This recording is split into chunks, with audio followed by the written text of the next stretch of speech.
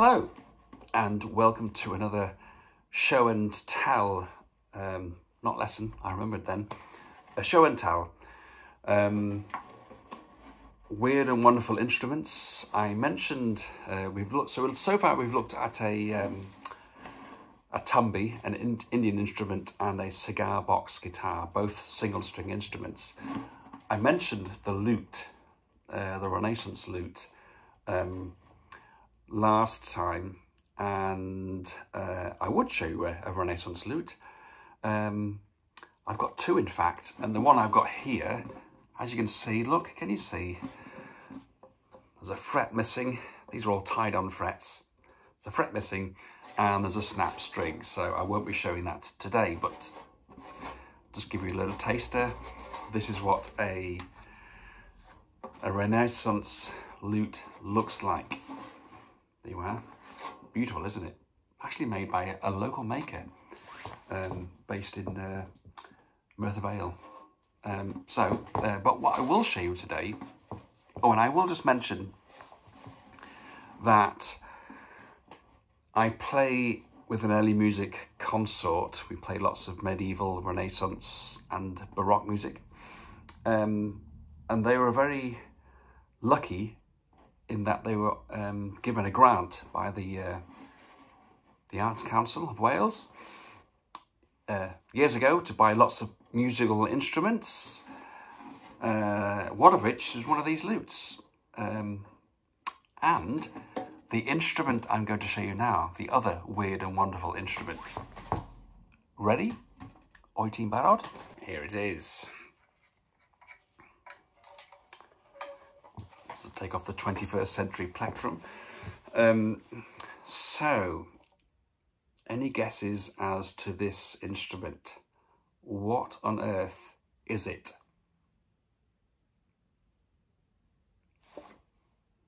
Sorry, what did you say? Silence again. So a closer look. It's a Cittern. It's a Renaissance Cittern. I keep saying the word Renaissance, don't I? That's because that's the time when these instruments were first developed, invented. So let's say Tudor times, for those of you who went to primary school and looked at the Tudors, you know, Henry VIII, Elizabeth I and all that. So this is a Renaissance Cittern. This is my favourite instrument owned by this consort that I play with because it's just gorgeous, isn't it? It's this, you know, it has the same, let's just say, features of a stringed instrument. Very, very shallow sound box. Sound hole is not really a sound hole, it's a rosette, which is quite common in those times. We've got a fingerboard with built-in frets, various tuning pegs for the strings. So we've got a bridge. It's kind of tied on at the end. You can see there, a bit like a banjo, the strings are actually tied on really. And that's it really. And we have the addition of scary jester stroke clown head at the end. Yeah, something to scare the kids with. I always say that. There we are. It's the only actual wire-stringed instrument that was out at that time. If I compare that with the lute, I know it has not many strings, but these were kind of originally catgut. Not really, they didn't gut cats to make strings. Probably like pig gut, which is just as gross. These are Nile gut, you know, like synthetic versions of that, but not metal. Whereas this is the only metal stringed instrument, or one of the few from that time.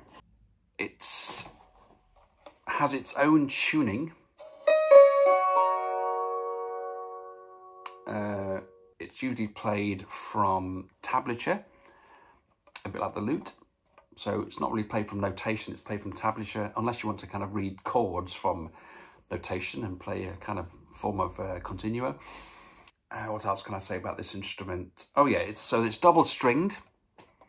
So these are wire strings, doubled, except for the third course. We call these courses because they're kind of doubled. It's the same with the lute, you call it a course of strings. Can you see? It's actually three strings. These are brass. Yeah, odd, isn't it really? So mainly wire strung, except for the third course is made from brass. Anyway, there we are.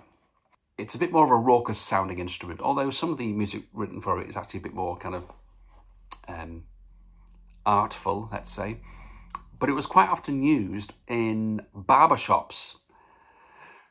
And gentlemen would come in and have their hair cut, beards trimmed, you know, those kind of pointy, you know, I'm trying to think, Sir Francis Drake type beards. And while waiting in the queue, there would be a cittern just kind of sat in the corner, and they would pick it up and strum away as they were waiting. There we are. Yeah, bit of history there. I saw a few of these in an instrument museum in Vienna. And they seem to be the most expensive or the most valuable instruments in the museum because they were kind of in their own kind of glass case.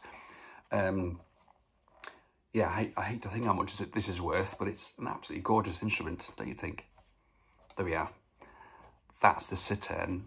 I've got a couple of videos to show you of me playing this instrument, playing a couple of pieces.